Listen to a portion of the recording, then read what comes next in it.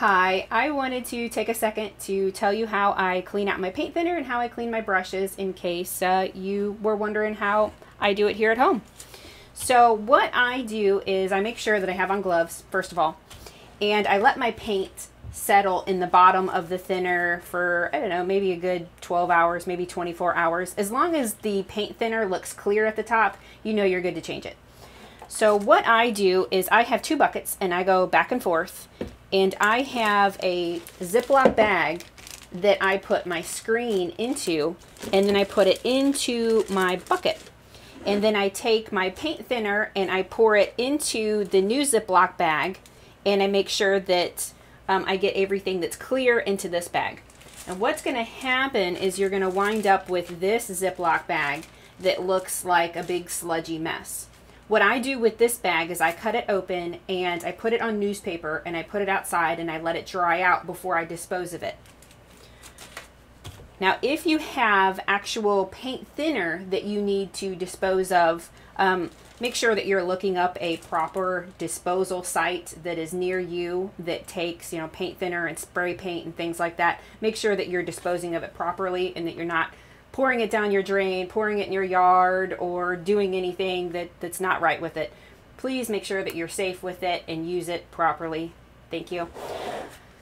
So what I do with my thinner is when I'm not using it is you can zip up your Ziploc bag, you can close it, and then you put the lid on it and you keep it nice and secure. Make sure that you put your paint thinner bucket out of the reach of children, pets, things like that. Again, make sure that you're safe with it. How I clean my brushes is actually pretty cool. So I learned this in school, and I can't imagine not having a Ziploc bag after I started doing this because it just makes it so much easier. So what I do is I have my 1-inch brush here, and what you do is you swirl it in and it wipes against the screen that's in the bottom, and it spreads open those bristles and gets all that extra paint out. So then what I do is I take my Ziploc bag and I squeeze out any extra thinner. Then I have a trash can that has a beater rack in it. And then you can beat off your brush in here and it'll take off any of that extra thinner as well.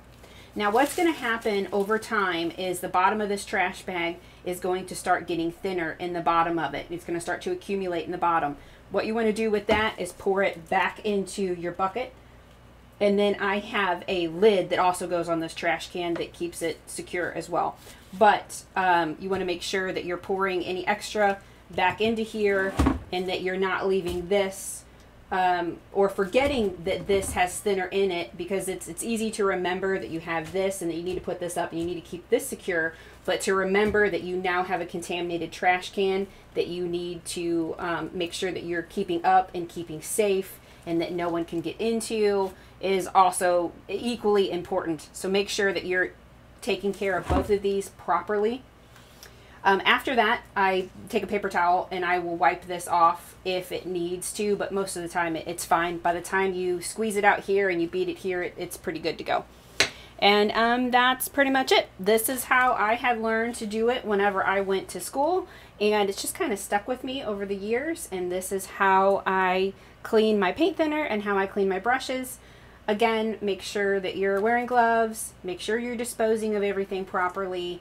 But if you go with this system, I find it to be pretty mess-free, other than, making sure that I keep everything put up so that no one gets into it or my pets don't get into it. Other than that, I haven't had any problems with paint thinner splashing on the walls or any kind of mess of any kind. So this is what I do. If you guys do it any differently, let me know. But I hope that this is helpful for you and it gives you a good tip. I think the Ziploc bags are just amazing, and I couldn't imagine not using them. So let me know what you guys do, and I hope that this is helpful for you. Thanks.